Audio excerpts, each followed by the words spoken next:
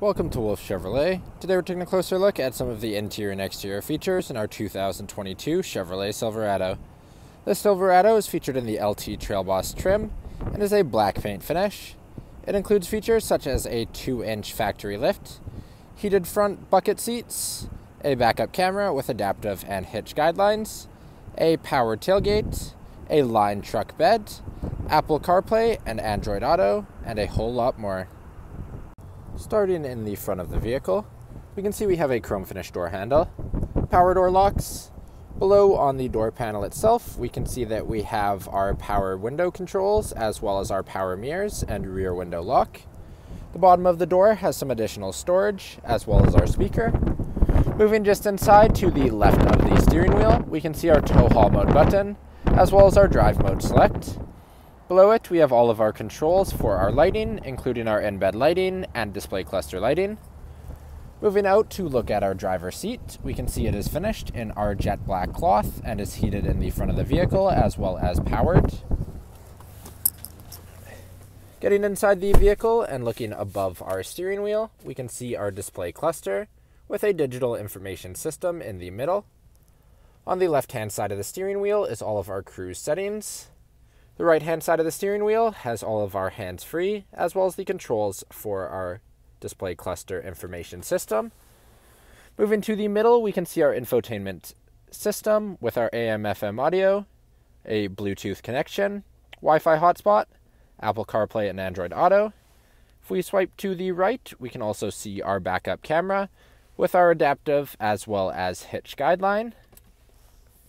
Moving below our infotainment system, we have our dual zone front climate control with front and rear defroster, heated seat buttons below either side of our climate, push to start ignition on the left hand side. Below it, we can see our parking sensors, our power tailgate, hazard lights, traction control, as well as our downhill assist.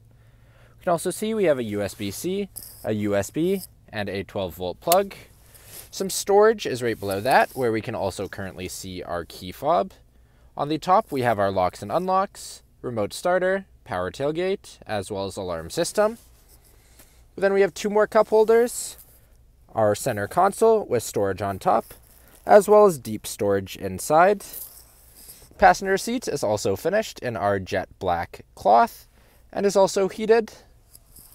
Moving above the rear view mirror, lastly, we have our OnStar buttons, rear check reminder, and our lighting controls.